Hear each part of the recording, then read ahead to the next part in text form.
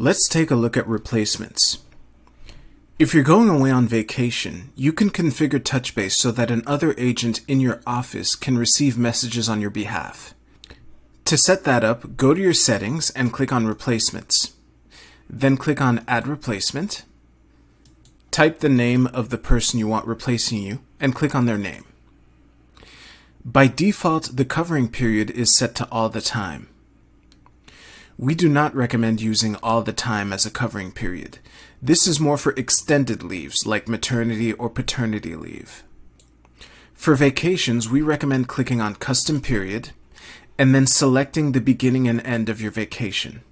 So if I was taking next week off, I would begin the vacation on Monday all the way to the following Friday. The Filters section works the same way it did in the Profile Notes section. If we click on Apply Filter, we can select the times that our replacement is replacing us, as well as the days of the week. Again, you can click on Select All or Deselect All. For now, we'll go back to No Filter. If you activate Copy Me In, you will also get a copy of the messages that your replacement is getting.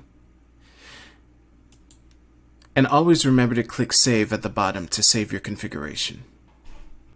When your replacement gets a message on your behalf, your initials will be at the end of the message.